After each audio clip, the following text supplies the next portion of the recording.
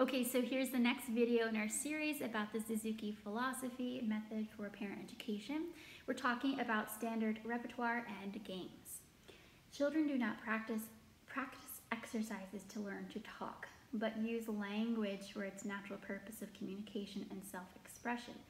Pieces in the Suzuki repertoire are designed to present technical problems to be learned in the context of the music, rather than through dry technical exercises.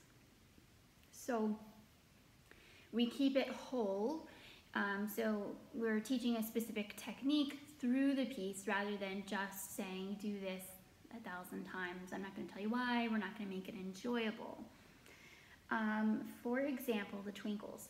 We use the twinkle variations, the different rhythms in the twinkles, to teach the rhythms, the rhythmic components that will be found throughout the first 4 Suzuki books, okay? And we're doing it in a fun way, in a song that most children understand, know, can sing before they even begin the lessons. I'm pretty sure everybody in our culture knows Twinkle, Twinkle, Little Star.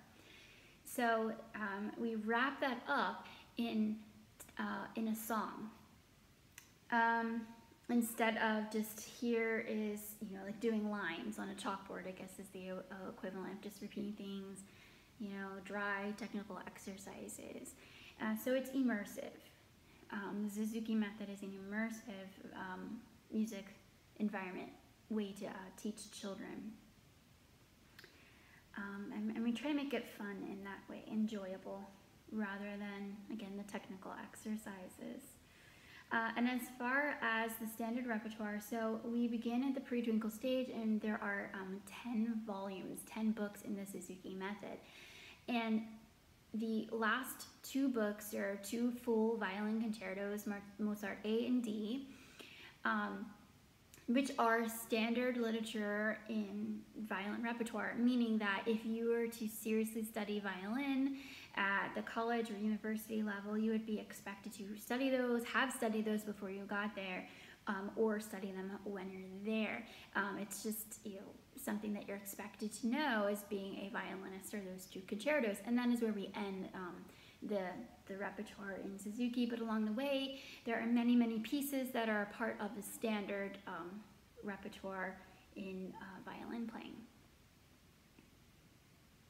I guess the best way that I could equate that is, with your job or your degree. For example, a doctor is expected to know anatomy.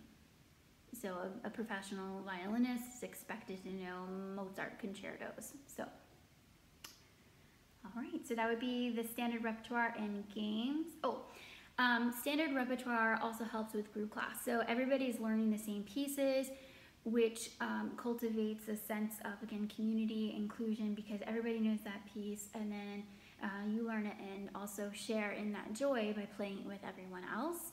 It makes it very easy to put group classes together versus traditional lessons. A teacher may use several different kinds of books and just choose which book, which goes best with which student. So this student may prefer the pretty pictures in this book versus this one doesn't really like pictures. So those 2 students are not even playing the same pieces. So it's very hard to get them together to play.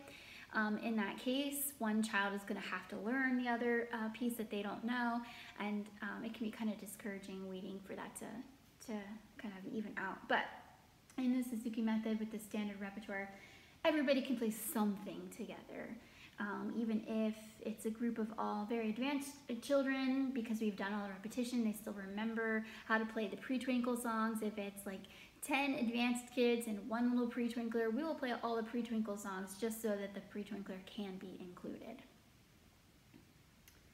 Okay, so I think that's it.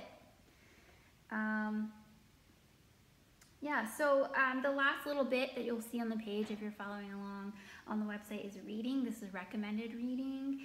Parents are encouraged to read Dr. Suzuki's books and other books on the philosophy.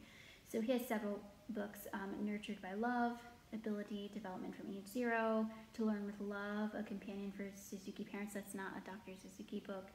It's about the method. I think is that William Starr who wrote that? I'm not sure.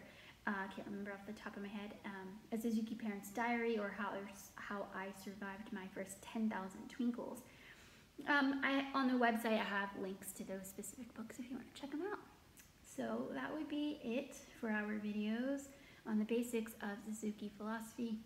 Like I said, I'll make some more videos on other Japanese philosophy and concepts, which kind of is how we got these different pillars on the wabi-sabi, the kaizen, and the shuhari approach to learning. So, all right, guys, take care. I hope this was informative and you now better understand what we're doing in the Suzuki method.